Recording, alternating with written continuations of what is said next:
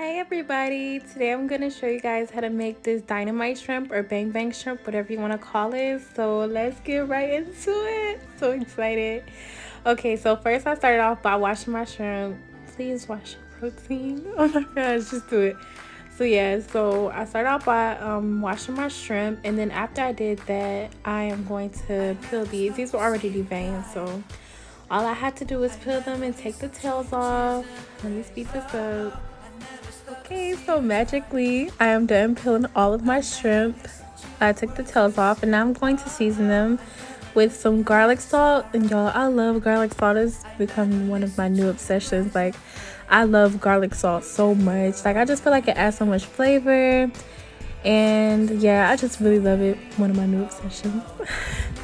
So yeah, you're just gonna add some garlic salt, and then I added in some pepper.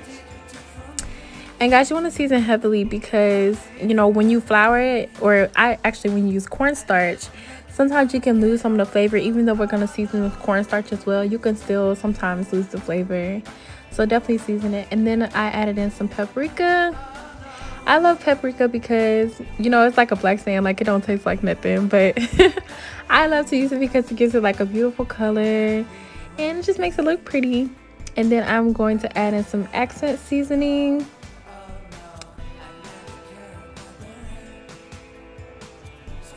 Mix that together, and then I added in some Old Bay, which is one of my favorite seasonings to use on any type of seafood. And yes, I wash my hands, so don't come for me. And yeah, so yeah, I used all of those. Alright, so at this point my workstation was getting very messy, but just work with me. So I poured some cornstarch in a bowl, and then I'm going to season it with the same seasonings that we used on the shrimp. And like I said, this adds more flavor so that we don't lose it all when we coat it in the cornstarch.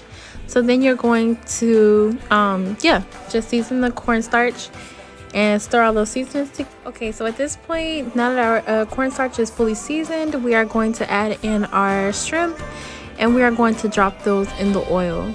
As you can see, I'm shaking off the excess because you don't want a whole lot of extra cornstarch left over, or it'll be all in the grease. And then I'm going to put those in a spoon and fry it. Okay, so we are just going to let those fry. As you can see, they're already getting that beautiful golden brown color. And make sure you stir them around so that they don't clump up and stick together.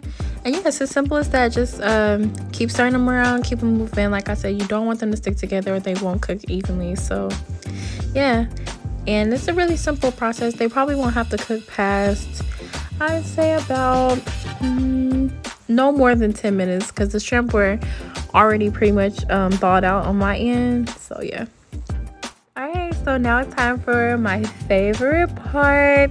We're going to start on our sauce. And yeah, this, guys, was, like I said, this is my favorite part because this, to me, felt like when it all came together.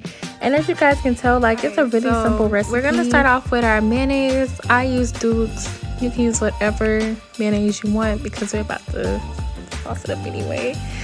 So yeah, unfortunately, guys, I did not measure. So it still just work for me, okay? I feel like you guys can do this. Just make it your own, okay? Just don't use way too much. Let me try to use my cooking video abilities. If I was to guess, I would say it's probably like a half a cup of mayonnaise. And I added in some soy sauce. I would probably say about 3 tablespoons. And I would say about a tablespoon of lemon juice. About a 1/4 a cup of sriracha, but I ran out. But you want about a 1/4 a cup of sriracha. And the sweet chili sauce, I used pretty much the whole entire 6.3 ounces of it. But yeah, the sweet chili sauce, let me tell y'all something. I tasted it on its own. I was like, oh my gosh, this is so good. So yeah, if 4 ounces is a half a cup, so you want a little more than a half a cup. So then you're just gonna stir that all together, guys. And oops, made a little mess. But yeah, just like that, you have your bang bang sauce or dynamite sauce. And you can taste it and season it, and you know, adjust it to how much more you feel like it needs more of. Because like originally I didn't use the full 6 ounces, but then as I kept tasting and tipping, I'm like, yeah, it needs a little bit more, and yeah. And if you don't like mayonnaise, you can just use the rest of the ingredients and just you know, substitute that half a cup of mayonnaise for just maybe like a full cup of the sweet chili sauce. You can just use that as your base. But yeah, that sweet chili sauce, baby, let me taste, it's fire. So yeah, make sure y'all try that.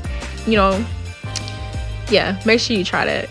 Like I said, I was running low on sriracha, but you know, use that sriracha however you preference your you know, however spicy you like yours.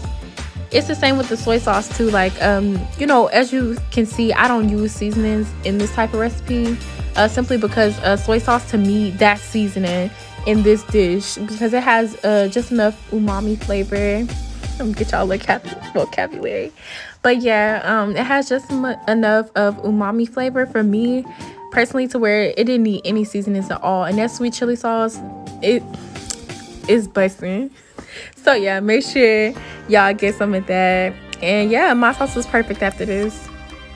Alright, so basically I just grabbed my shrimp. It was freshly fried, as you can tell by the way I'm grabbing it. It's very hot. And but yeah, guys, please be careful. I don't want you guys to burn yourself. So yep, it's freshly fried and it has that beautiful golden color. And also, I meant to say earlier, when you fry the shrimp, if you want to crack an egg on the shrimp to make sure the cornstarch sticks, that's absolutely perfect. Okay, you can do that as well. So yeah, if you have a bowl with a lid on it and you can shake it up like that, that will work too.